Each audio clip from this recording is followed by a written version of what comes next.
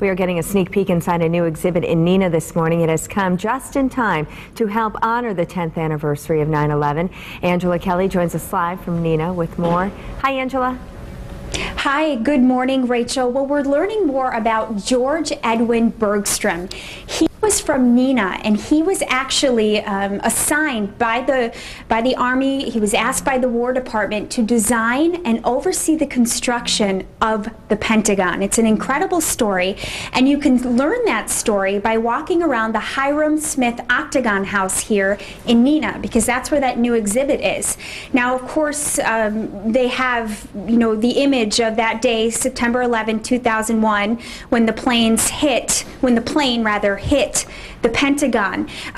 But there's also a lot of other things to learn about the Pentagon. This is David Dexter with the Neenah Historical Society. Good morning. Good morning. Can you tell us what the image behind you is showing us? Sure. I think most people don't realize how large the Pentagon building actually is. So it was 921 feet on the side. So we superimposed the perimeter of the Pentagon over a map of downtown Neenah. And you can see it stretches from the library over to the tower buildings downtown, and from the dam in the river all the way over to the Boys and Girls Brigade. It includes City Hall, includes the Holiday Inn, Riverwalk, and I think it covers 29 acres worth of land. Yeah, it's a huge building. It's huge, and there's some really neat sort of facts and figures. Things like there are 150 stairways, 85,000 light fixtures, more than 7,000 windows inside of the Pentagon, and it's kind of interesting the cost, what it was and what it would be today. Sure, yeah, in today's, well, it cost $85 million for the building and all the highways and bridges that they needed to connect to Washington, D.C. That would translate into $925 million today.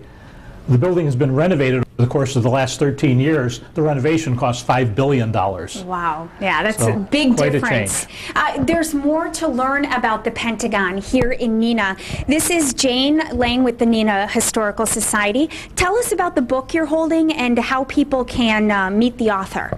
Sure. We're just so excited to be having Steve Vogel come. He is an author. He authored this book, The Pentagon, A History, the untold story of the wartime race to build the Pentagon and to restore it 60 years later. And he is a Washington Post correspondent, and he's also been up for a Pulitzer Prize for journalism. And he's coming to speak where and when? He is coming on September 22nd, 7 p.m., and he'll be speaking at the Boys and Girls Brigade. That is incredible, and you can bet George Edwin Bergstrom is mentioned in that book.